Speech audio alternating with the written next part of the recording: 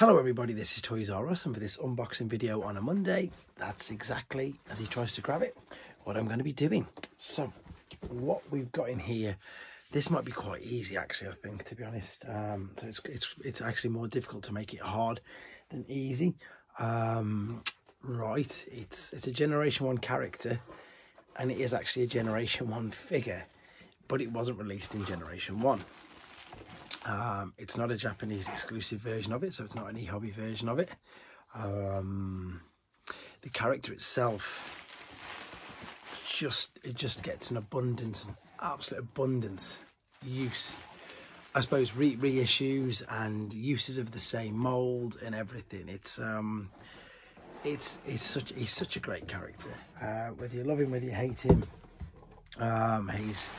he always gets a release, no matter what sort of toy line it is.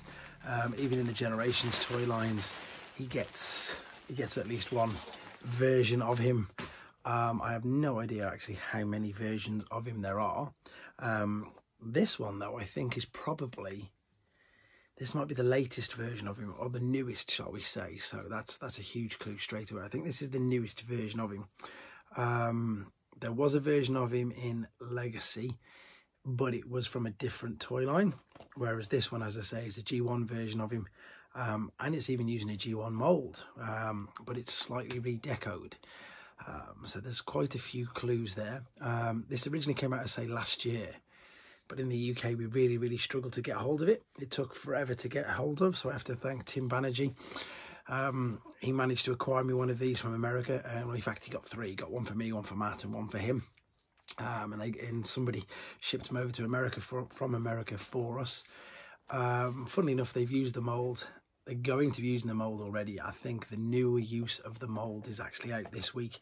So if you're watching this video anytime after 27th of March or whatever it is, it's going to be completely outdated. But they're already, I think the new version or the colour use of this particular mold will be out this week.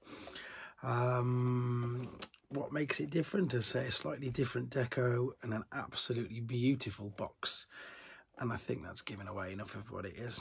It is, of course, the movie Starscream figure. So I don't know if I'm bothered about it having no window, to be honest. I think the artwork is beautiful, and this just goes to the list of other new figures that I'll be doing this week. So there you go. Let me know if you got him. Let me know in the comments. Take care.